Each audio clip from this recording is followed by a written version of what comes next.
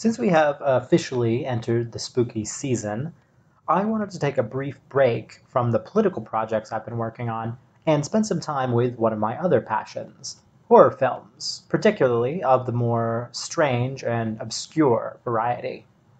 In the modern horror media landscape, overflowing with blockbuster jump scare cinema a la The Conjuring, it is very easy for audiences to potentially overlook gems like the work of Italian horror director Lucio Fulci. A sort of blockbuster horror auteur of his day, Fulci is most remembered today for his use of extreme gore. Now, I won't deny that this type of delightful hyperviolence in his films was not an initial draw.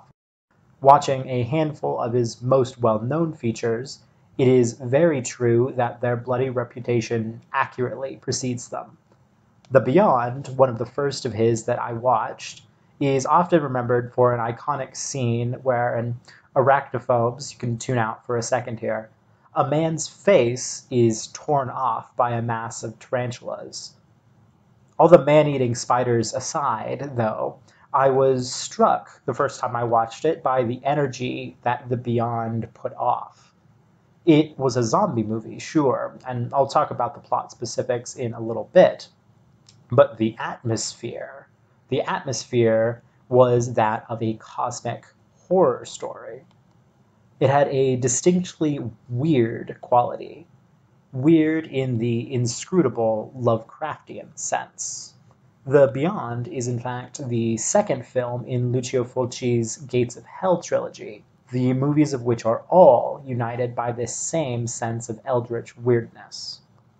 These three movies, The City of the Living Dead, The Beyond, and The House by the Cemetery, can be a bit difficult to discuss, if only because the dream logic that holds the trilogy together grows thicker with each entry. A lot of what I have to say about them, though, was articulated in my head while I was reading culture theorist Mark Fisher's essay, The Weird and the Eerie, his treatise on those two particular modes of horror and how we view and interact with them. As I mentioned, this video is going to be dealing with the weird in the aspects of Lucio Fulci.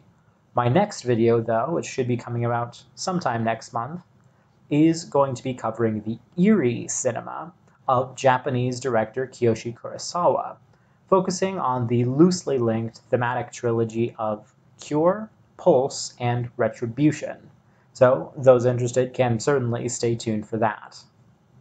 In the introduction to The Weird and the Eerie, Fisher takes time to divorce both of these concepts, or modes of fiction he calls them, from the predominant analytical lens of Freud's Unheimlich, which is often used when examining works of horror and science fiction.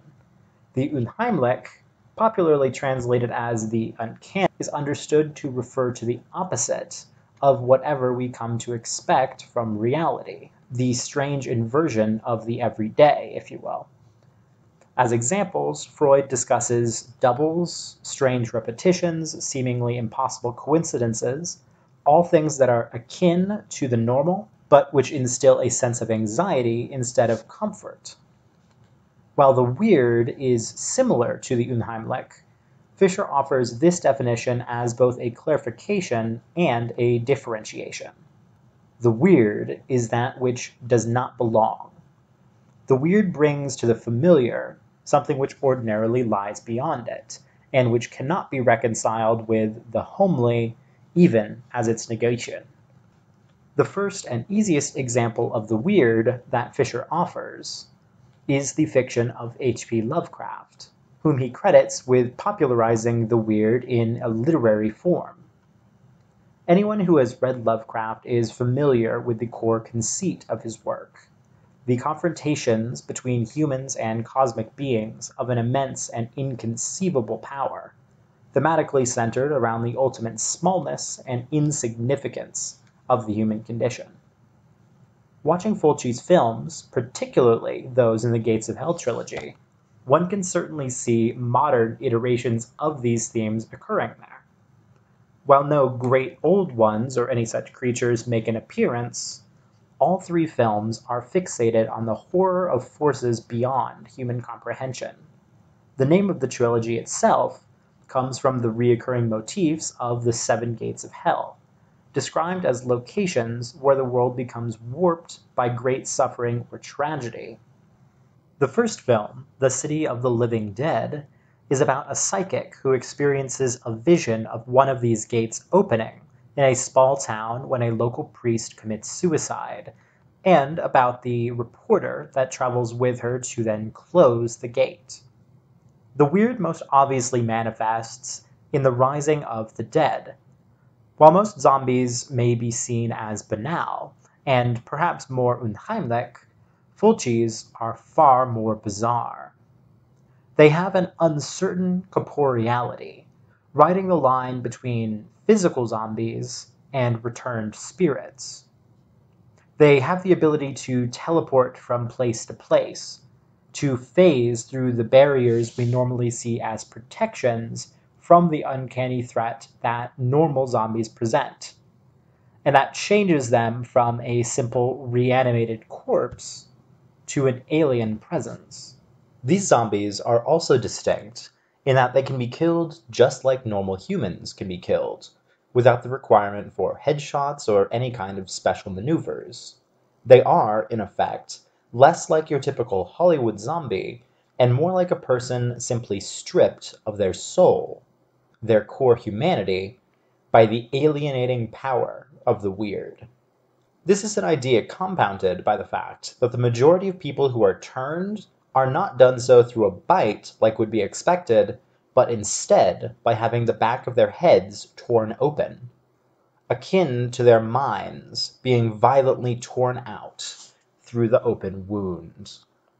Even more foreign to our expectations is the fact that these zombies seem to be directed by a remnant of the dead priest. I use the word remnant because it most accurately covers his nebulous, terrifying nature. The narrative never clarifies if this being is the spirit of the priest himself or some kind of eldritch entity using the priest's form to manifest itself. While far less corporeal than the zombies he commands, he is also far more powerful. His mere presence drives characters to literally die of fear.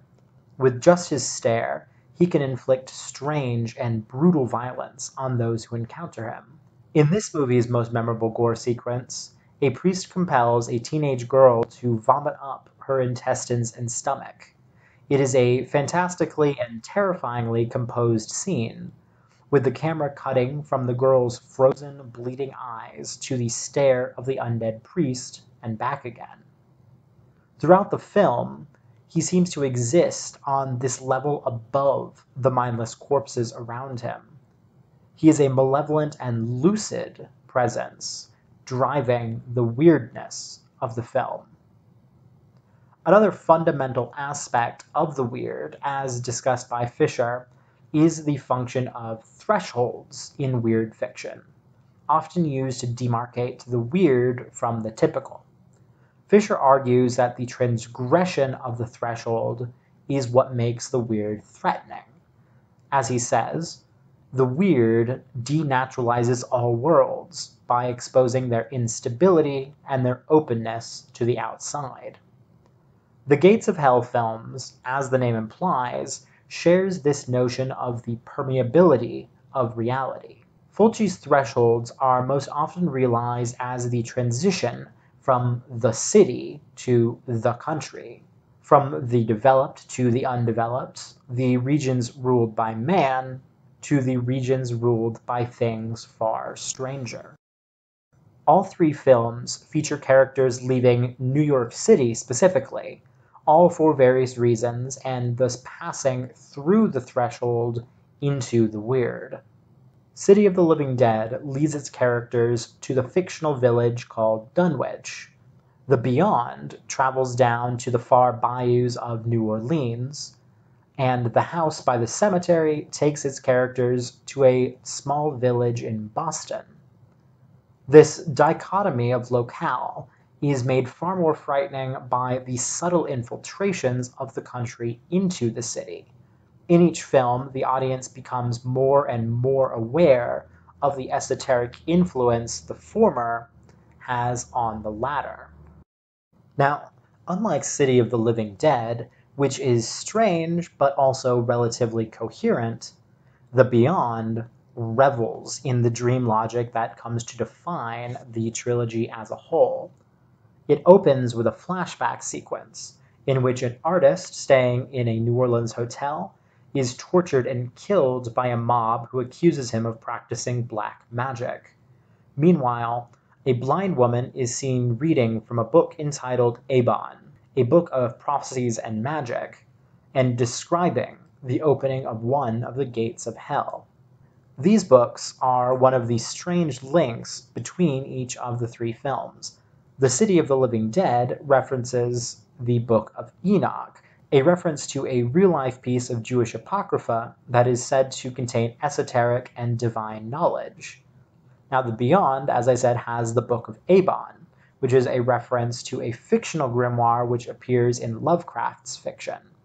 These books are physical links to the weirdness of the world, often prophesizing the arrival of the weird as the audience witnesses it.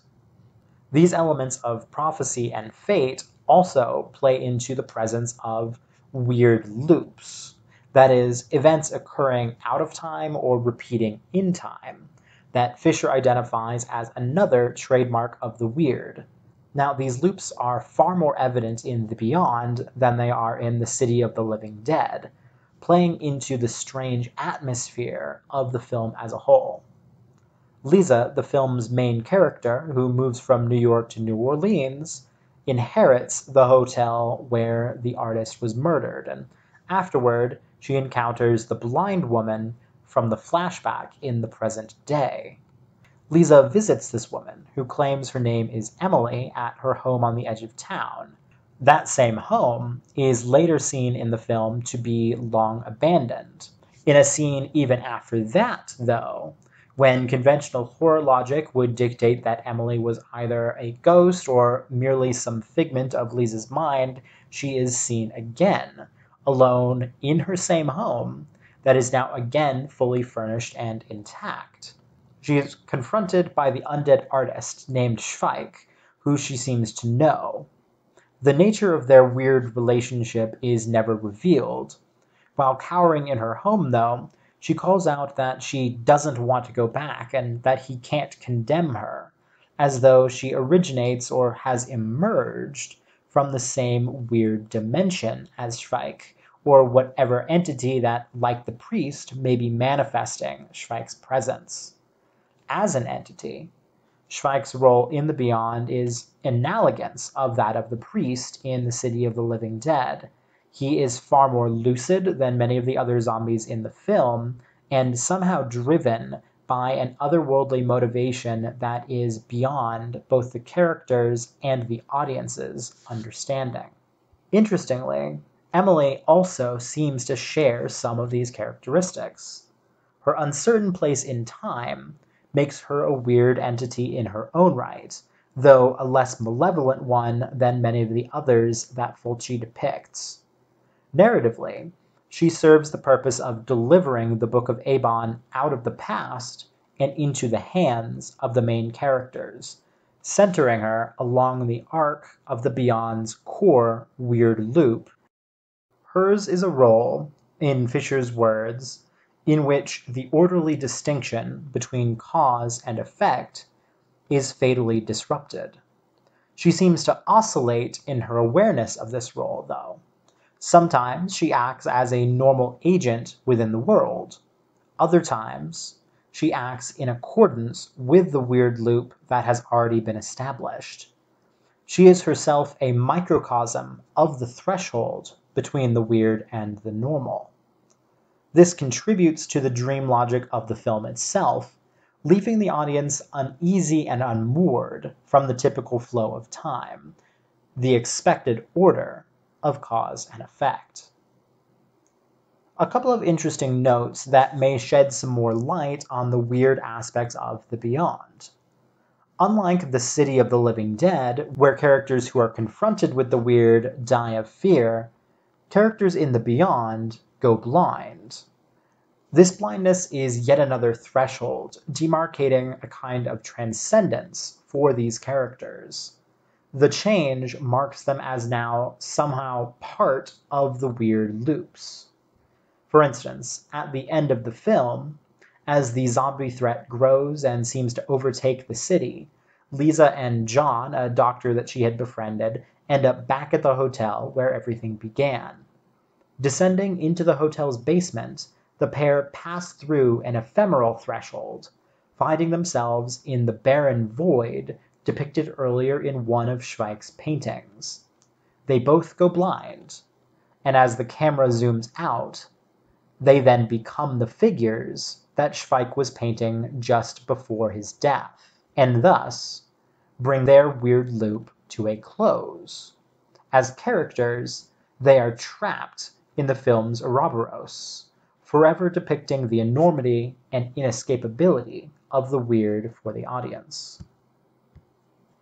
The third and final film of the Gates of Hell trilogy is the most divorced from the others, almost veering more into the eerie than the weird.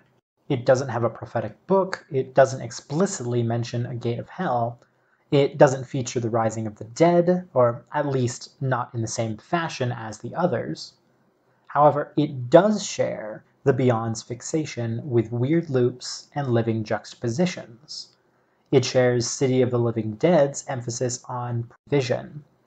It is, in many ways, an implied rather than literal sequel to the first two. On a meta level, this has an era of weird on its own, with the movie carrying echoes of its predecessors. It is sure to not go unnoticed by the audience that all three films star Catriona MacColl. The films in this way could be seen as mirrors or doubles of one another, with their weird events and strange loops playing out in tandem to different versions of the same characters. This kind of quality, of the succession or overlapping of time and the present, is one of the things that instill an eerie as well as weird atmosphere to the house by the cemetery. The weird loops here are more immediately obvious and also more inscrutable than in the Beyond. There are constant references to events having happened before. The narrative focuses on Norman, a professor who relocated his family from New York City after the suicide of a colleague left a project unfinished. The residents of their new Boston Village home insist that Norman may have been there before, many stating that they saw him there with his colleague and a mysterious woman. It is implied that this woman, if indeed she exists at all, is Anne, the babysitter the family hires to care for their young son Bob. The camera offers constant furtive glances between Norman and Anne, implying some kind of hidden intimacy. After their initial on-screen meeting, Norman catches Anne prying up the boards sealing off their home's basement door, and yet seems unfazed. The loop here is further complicated by a young girl named May, often only seen by the young son, who is shown at the beginning of the film standing in front of a mannequin that bears more than a passing resemblance to Anne. The ontological hierarchies here are indecipherable. What is real, what is imagined, and more than that, what is merely a surreal metaphor? This quality is one that led films to be reviled by critics in its time, yet is also one that makes it profoundly interesting as an embodiment of the weird.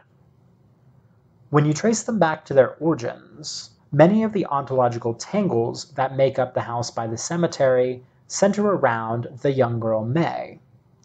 At the very beginning, when the family is still in New York, Bob sees her manifested in the window of a photographed house hung on their wall.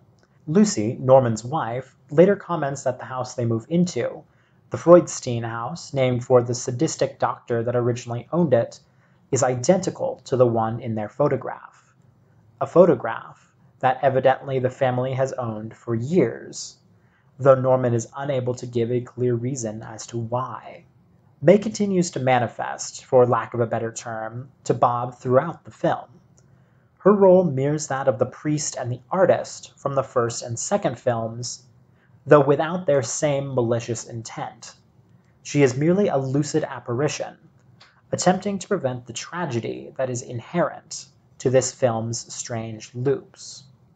In another aspect of the more eerie or unheimlich, she is often seen looking out from the window of a house that seems, again, identical to that of Norman and his family, as though she occupies some kind of parallel space to them. This is proved somewhat true by the film's ending. His parents having been killed by an undead Dr. Freudstein who had been living in the basement of the house, Bob escapes through a stone crypt slab into what should have been the house's living room. Yet, he instead emerges into a mirror image of that room, one untarnished by age and with a welcoming fire burning in its hearth. Waiting there are May and her mother, Dr. Freudstein's wife Mary, supposedly murdered decades before. May and Mary are two more figures unstuck in time, neither of their ages lining up with the time since their alleged murder. They take Bob by the hand and walk him off into a tree-lined, mist-filled void, not unlike the weird dimension Lisa and John find themselves trapped in at the end of The Beyond. Unlike Lisa and John, though, these characters find no end to their loops here. By the end of the film, they remain trapped in cryptic, unending cycles. Perhaps there was a professor before Norman's colleague, and perhaps there will be one after Norman, always summoned to study the loop, but never one to escape it. The House by the Cemetery is Fulci's ultimate showcase of the weird, trapping the audience in the same warren of fact and illusion as its characters. In this, the film, and indeed the whole Gates of Hell trilogy, manages to recall Mark Fisher's description of David Lynch's film Inland Empire in the conclusion of his analysis of the weird. The temptation to resolve the film's conundrums psychologically is no doubt great, but should be resisted if we are to remain true to what is singular about the film. Instead of looking inside for some final key to the film, we must attend to the strange folds, burrows, and passageways of its weird architecture, in which no interior space is secure for long, and the gateway to the outside can open up practically anywhere.